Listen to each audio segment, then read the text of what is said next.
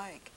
Well, growing up, it was fairly peaceful, but we were not an independent country.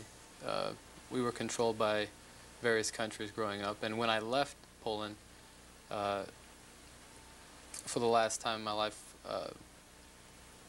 it was taken over by the Russians. And a country under occupation is a very, well, it's an intense situation. It's a painful situation when you're not free to do what you want to do. Did you have any people challenging those? Oh yes, we had rebels? uprisings, and I wrote many of my polonaises to inspire people to rebel. The purpose So of we have a lot in common then. Well, you're buried 2 plots apart. Yeah, we both like black and white. So, and you two, you all died young, and you all lived fast and furiously and worked till the last minute of your lives and gave us so much.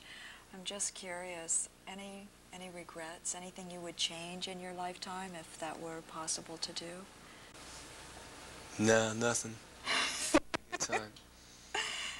Would you like to be alive today? Even though you are here. Yeah, you just have to understand that without getting into any heavy dissertation about what really happens, energy always exists. And I speak for all of my friends, we're just kind of out there in the ether of the universe. So Singing along. we'll all be joining each other.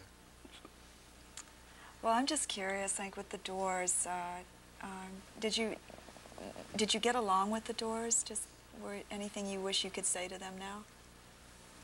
No. To Ray? No. Thanks. It was a good ride.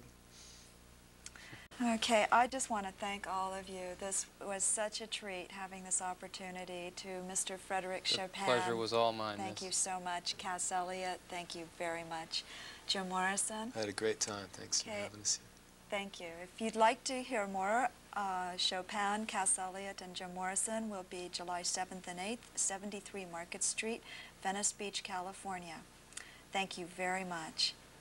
Thank all of you. Thank you. Thank you. Okay. That was great.